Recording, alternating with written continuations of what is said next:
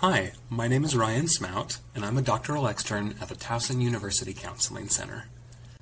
As a grad student myself, I know how busy and stressful the end of the semester can get as final projects and exams become due. Taking breaks to think about what's really important in life can provide some needed rest and perspective during such difficult times. Today, I hope you can slow down for just a few minutes, here and now, to take a moment for some peace. To gain some perspective, we're going to read the Desiderata, a prose poem written in 1927 by American poet Max Ehrmann. I've modified it slightly to make it more applicable to college students. For this exercise to be most effective, I encourage you to give this poem your full attention, cutting out other distractions for just a few minutes.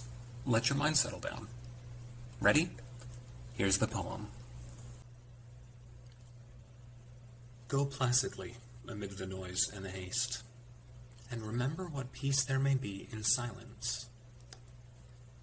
As far as possible, without surrender, be on good terms with all persons.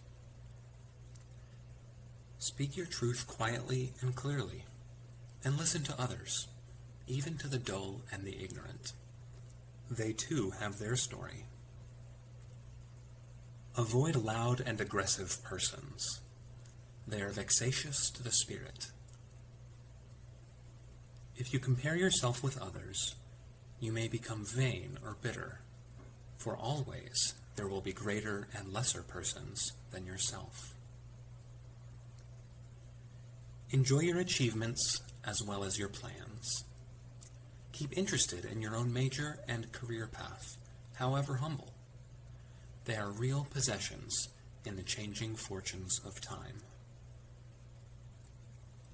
Exercise caution in your social affairs, for the world is full of trickery. But let this not blind you to what virtue there is. Many persons strive for high ideals, and everywhere life is full of heroism. Be yourself. Especially do not feign affection. Neither be cynical about love. For in the face of all aridity and disenchantment, it is as perennial as the grass. Take kindly the counsel of the years, gracefully surrendering the things of youth. Nurture strength of spirit to shield you in sudden misfortune, but do not distress yourself with dark imaginings. Many fears are born of fatigue and loneliness. Beyond a wholesome discipline, be gentle with yourself.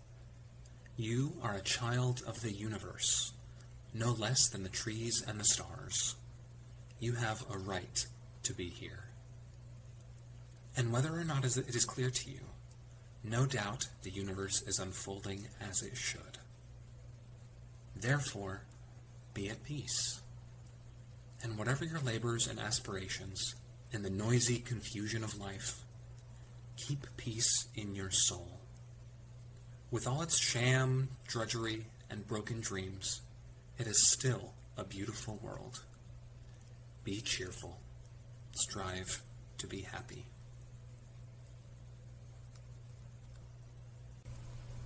That's the poem.